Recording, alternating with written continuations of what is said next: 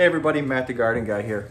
So coming in my kitchen here, I like to show you guys things that I make from things from my garden. So here I got beet leaves with the beet on it. I got some of my basil and a garlic.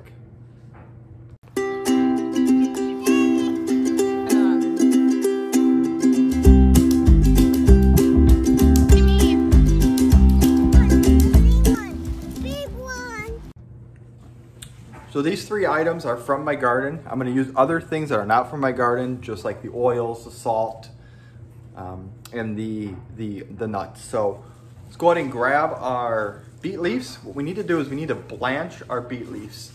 Basically, we're gonna get a pot of water, we're gonna boil it, put our beet leaves in there for about 2 minutes, and then transfer them into a bowl of icy water. As your water is boiling, let's go ahead and cut the leaves off of the beets, and as much as the stems. We don't want to use the stems here, we just really want the leaves. So let's go ahead and cut those off as best as we can.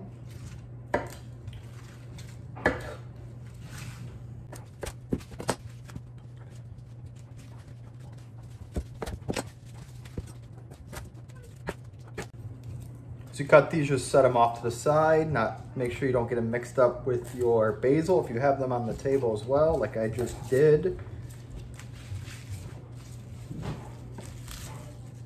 So now you should have a good hearty handful of beet leaves. Let's go ahead and get these rinsed off before we put them in the water. Also, make sure you save your beets. These taste really, really good in smoothies or shakes. What you want to do is you want to boil these or throw them in your Instapot. Then they'll cook, and then you can just peel the skin right off and then throw them in your smoothie or shakes. Other ingredients you're going to need. I use walnuts. A lot of other recipes call for pine nuts. I like walnuts a lot better, so I use a cup of walnuts, a teaspoon of salt. Like I said, you're going to need your garlic. I do about 3 garlic cloves. You got your basil and your beet leaves. The last thing you're gonna need is oil. I'm gonna be using extra virgin olive oil. You also could use avocado oil. Okay, our water just started boiling, so we're gonna go and grab all of our beet leaves. We're gonna throw them in there. Try to push them down. And then what you need to do is grab your garlic and throw your garlic in there as well. This is gonna set for 2 minutes. After 2 minutes, we're gonna need to put it in an ice bath.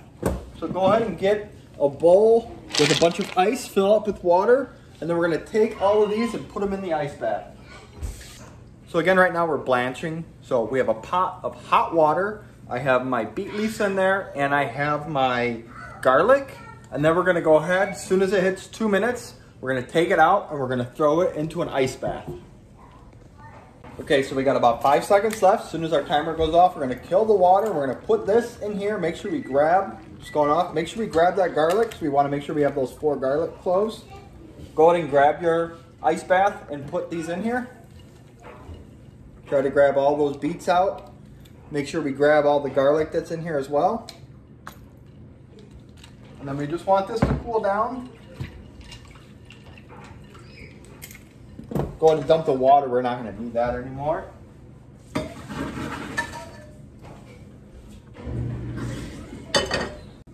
So it's going to be nice to have a food processor that has a hole here on the top. We can dump our oil right in there while it's all blending up.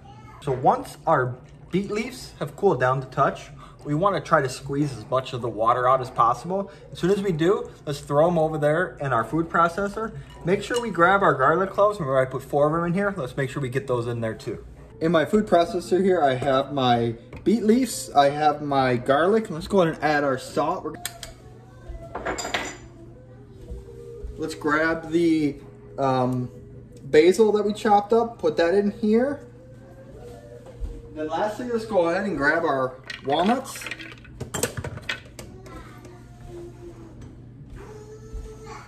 Pour a little bit of the oil in there to start with.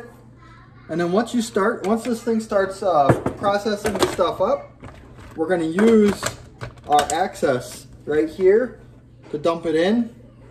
And then we're gonna have to check it here and there to check the consistency and see if we like the taste. And then we're just gonna go ahead and turn it on. I started at low here. And add the oil. I'm gonna speed it up a little bit. Right now, this is the consistency. I still have the chunks of it, so I want to get it cut up a little bit more. And there we go. After another 30 seconds, check it out, and it is starting to look a lot better. You can see the consistency changed a lot more. I don't have a lot of chunks in there. What I'm gonna do is I'm gonna take a little bit out. I'm gonna go ahead and taste test it.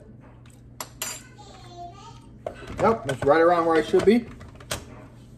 I'm gonna go ahead and let it run for another 30 seconds. All right, winding down after 30 seconds.